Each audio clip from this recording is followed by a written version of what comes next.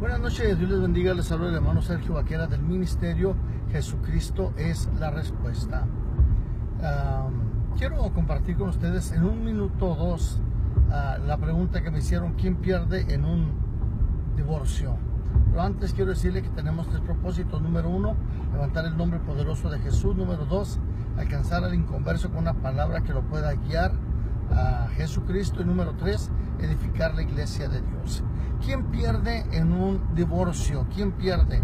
Bueno, cuando en el capítulo 2 encontramos, hermano, que el Señor dijo que cuando se unía un hombre y una mujer, los dos eran una sola carne.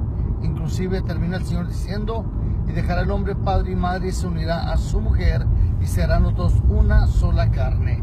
Después Jesucristo dijo en el libro de Mateo, en el capítulo 16, dijo el Señor estas palabras, dijo que lo que Dios unió, que no lo separará el hombre. ¿Quién pierde en un divorcio? Y pensé en eso ahorita porque estaban hablando de una pareja muy famosa que se iban a divorciar, pero iban a quedar como amigos. Y la noticia, la última noticia era: se está volviendo very messy. En otras palabras, esto se está complicando. Déjenme le digo, no he visto un divorcio que no esté complicado y que no realmente esté afectando a alguien.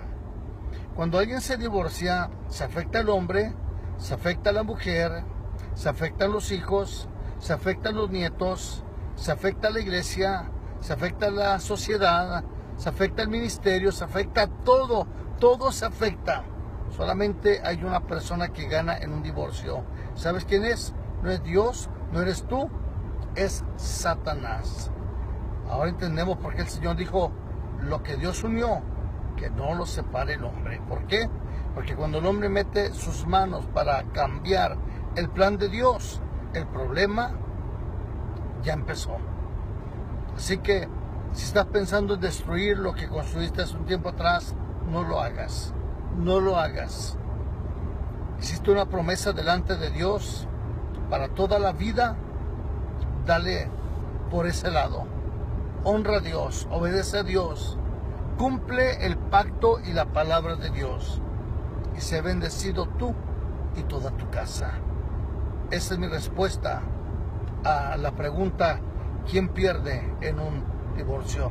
Espero que, aunque sea algo simple, te haya orientado en cuanto a la palabra de Dios. Que Dios te bendiga, que la paz de Cristo te apachorre, que el amor de Dios te atropelle y que el Espíritu Santo te guíe a toda verdad y toda justicia. Dios bendiga su vida, Dios bendiga su matrimonio, Dios bendiga sus hijos, Dios bendiga sus nietos, Dios le bendiga su entrada y su salida desde ahora y para siempre. Amén.